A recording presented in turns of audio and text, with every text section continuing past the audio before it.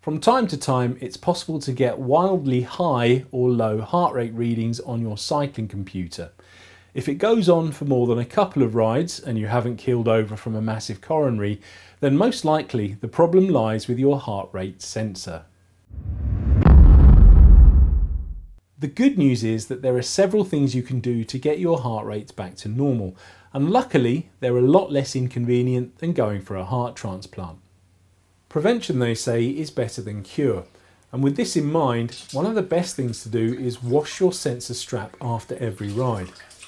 You can do this quickly and easily underneath a tap when you get home, making sure that you detach the actual sensor first, which just pops off.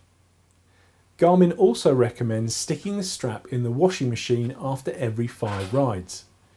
This prevents excessive static buildup, which is one of the major causes of the strange readings. The first thing I would suggest is to ensure that your heart rate sensor and cycling computer are correctly paired. If necessary, go through the whole search and pair procedure again on your computer. If you have a Garmin Edge 510, I show you how to do this in another film. The next obvious thing to do is change the battery in the heart rate sensor. It's a quick and easy job to do, the batteries cost next to nothing, and I show you how to do it in a film I made earlier. Simples.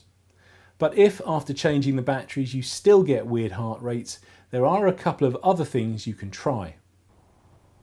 Because Lycra is a synthetic fabric, your cycling jersey itself can also generate its own static charge and cause interference. If you wear a light cotton undershirt, this can be reduced. Next, ensure that you're actually wearing the thing correctly. The electrodes should have good direct contact with moist skin. If the skin is dry, the sensor will have difficulty picking up the little electrical signals from your heart. Normally, when you start sweating, this should be enough, but if needs be, you can always lick it. Form an orderly queue, ladies. If your chest isn't quite as round as mine, the electrodes may also have trouble making contact.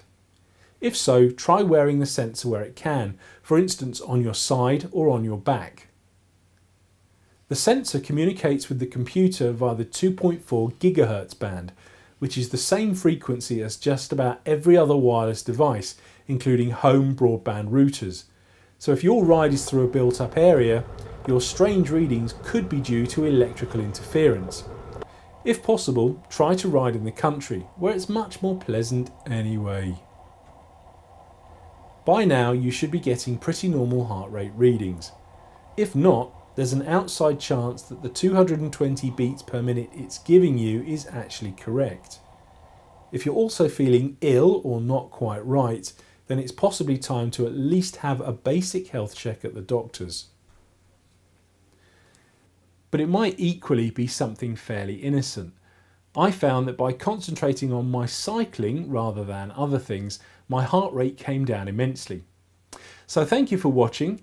If you'd like to get the most out of your cycling, please subscribe for my regular weekly upload, where I'll be giving you all kinds of tips and tricks.